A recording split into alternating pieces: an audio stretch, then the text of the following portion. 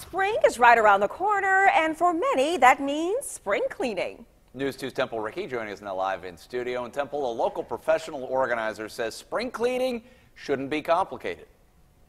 I spoke with Amy Kay, and she says the trick is to just make the inside of your home feel like spring. When you think about spring, you may picture colorful flowers, a clear sky, or the smell of freshly cut grass.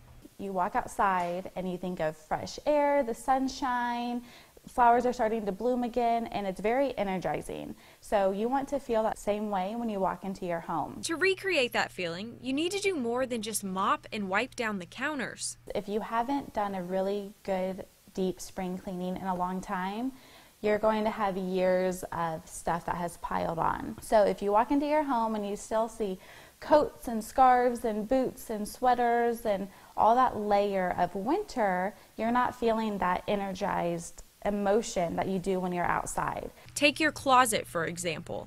Pull everything out, assess what still fits, what you would want to wear next year.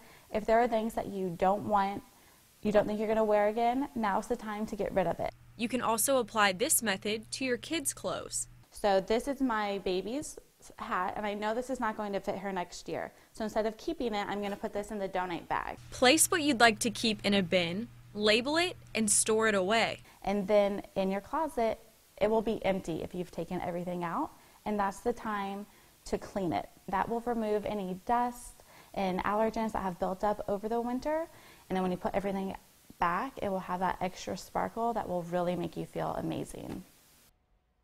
Some great tips there for you. Be sure to tune in tomorrow for part 2 of this spring cleaning series, where Amy Kay talks about some low country organizations who can really benefit from your donations. Live in studio, Temple Ricky, count on 2.